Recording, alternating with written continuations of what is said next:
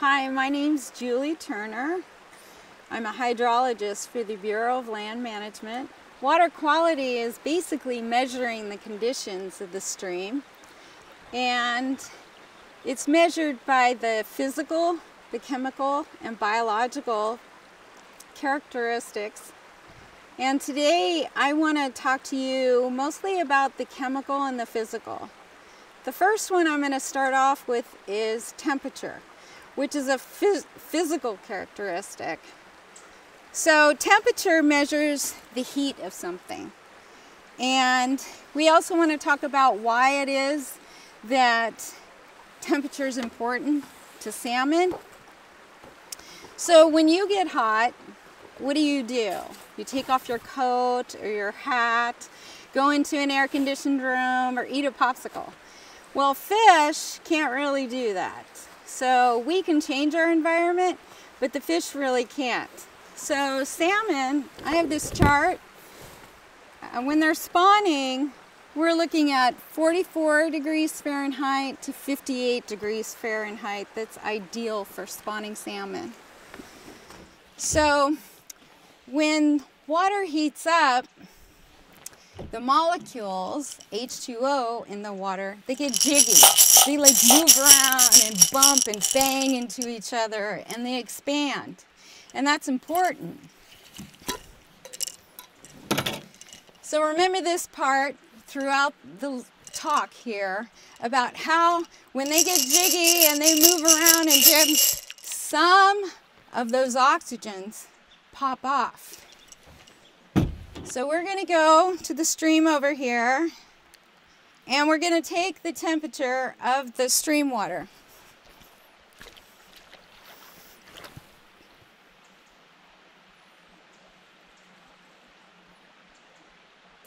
So the temperature is measuring about 43 degrees Fahrenheit, which is within the parameters for spawning salmon. So we're going to measure the temperature in some warmer water because those water molecules behave differently in cold water and in hot water. So this hot water is about 103 degrees Fahrenheit.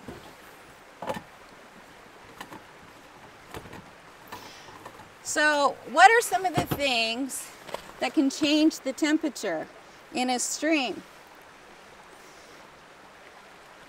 If you look around, you see the trees in the riparian zone. They provide shade for the trees. So planting trees in the riparian zone helps with shade. So the next parameter I'm going to talk about is turbidity. Turbidity is measured in nephelometric turbidity units, which is quite a mouthful, and we just call them NTUs. So turbidity is basically a measure of the clarity of the water. So how clear is it? How turbid is it? And on this chart here, it gives us an idea of how many NTUs are good for fish and aquatic life. Now today we're not so concerned with what the actual NTUs are, but understanding the difference and what it means. So in a lake, like Crater Lake for instance, they have a huge disc with black and white lines on it attached to a rope called a Secchi disc, and they lower that rope into the water, and when it gets to the point where they can just barely see it, that's called the Secchi depth. Well, we have something similar here in this cylinder here that has black and white lines at the bottom that we can look at to see how turbidity works in a freshwater stream. So I'm going to take some water out of the stream.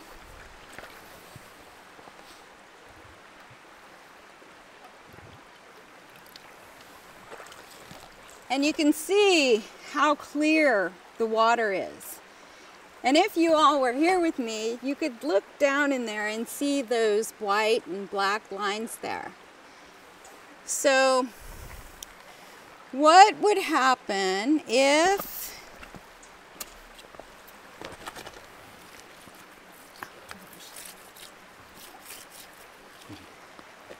take some soil and sediments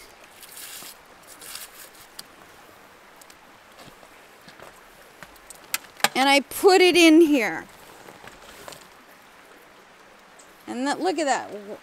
See the heavier sands, they settle out to the bottom first. And then we've got some finer silts in here that are settling out. But look at the top of the water column. So if this is an example of, like, say, a stream bank failure or a landslide, or this even happens when we do good things like improve bridges or culverts for a short period of time.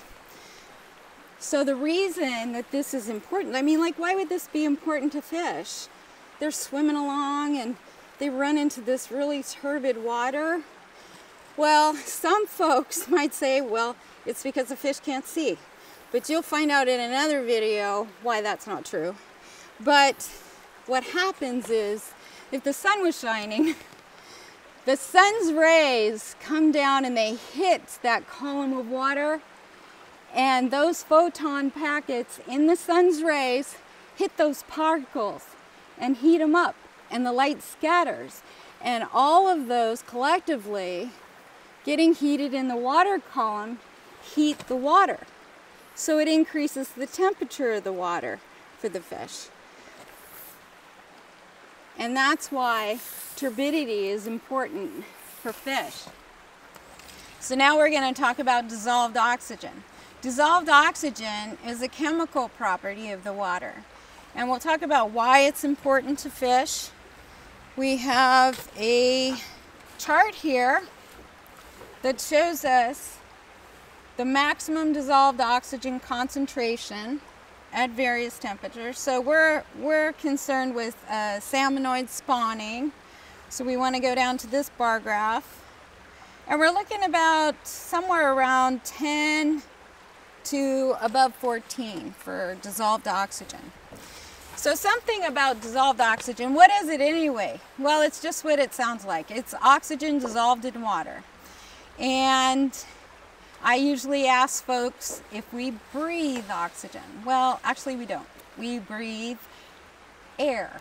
And air is 80% nitrogen gas and around 18 to 21% oxygen and about 1% argon. Well, here's a graphic that you can see the oxygen in our atmosphere by these squares, and then the oxygen in the salmon's water, which is about 10 parts per million or 10 milligrams per liter. So we want to measure dissolved oxygen, and we also want to remember about our jiggy water molecules that pop off oxygen when the water heats up. So we'll get some water out of the stream.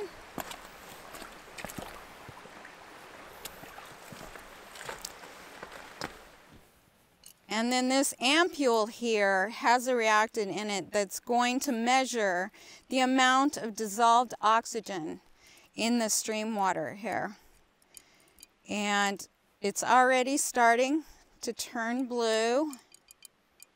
And we just swish that around in there. And we also want to think about too how the dissolved oxygen measurement is changed in warmer water, and we'll look at that as well. Because cold water, you know, can hold more dissolved oxygen than warmer water. And that is why the relationship with temperature for all of these parameters is so important. And we can measure it directly and really easily and pretty accurately. So we have a testing kit. Here, I'll just hold this up here, where we have dissolved oxygen in parts per million at different rates here, or concentrations actually, and we can compare that. So we move along. This is from 1 to 12 here. And let's see, we're somewhere actually about almost 10. So our range for salmon is about 10 and above. So that's our cold water there. Then we'll take some warm water that we measured earlier, put it in here and see if there's a difference. This is something that I cooked up extra special for you folks. Now it's reacting. It actually seems a little quicker than the cold water. We stir it around.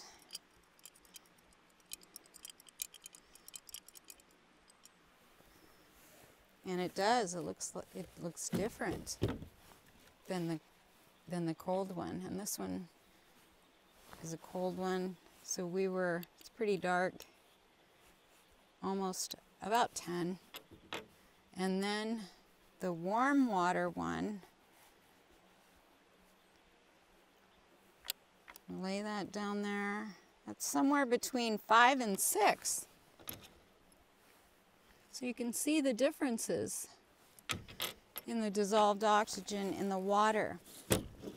So now we're on to pH. What is pH? pH is potential for hydrogen. Why is hydrogen important? Well, because the pH scale is from 0 to 14. We have a graphic here, 0 to 14, with the more acids below neutral. 7 is considered neutral, so anything below is considered more acid, and above is considered more basic. And you can see some of these things on this graphic that show Coca-Cola, vinegar, battery acid, those are all pretty acid. So there's a lot more hydrogen ions in those acids. Above 7, we have things like antacids and bleach, which are more basic. So on this graphic, we go down here to salmonoids, about 6.5 to 8 is what they like. So we have a testing kit here where we can test the stream water.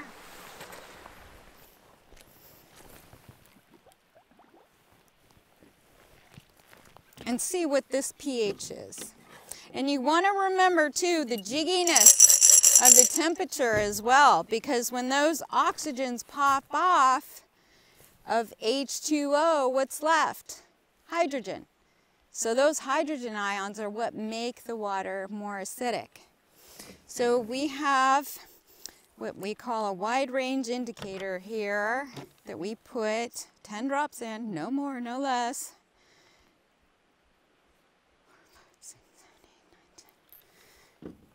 To measure the pH of the stream water. You can take this out and just kind of jiggle it around. Turn it up. So when I have folks here, they get to participate in all of this, which makes it a whole lot more fun. So on this scale here, it looks like we're hanging somewhere around 6.5 for the pH, which was within that range that we saw on the chart. So when those hydrogen ions concentrate in the water, that makes it more acidic. So what are some of the things that might make the water more acidic? Well, here in Oregon, contributions from Douglas fir, hemlock, any of the conifers can do that, as well as the geology and soils. But it's a type of pH change that might impact the fish the most would actually be some sort of influent. So maybe a pipe coming from somewhere, some sort of pollutant. Sometimes fertilizers off of farms or things like that can change the pH. But mostly it's a mild change in the streams here, but we still want to measure that pH change.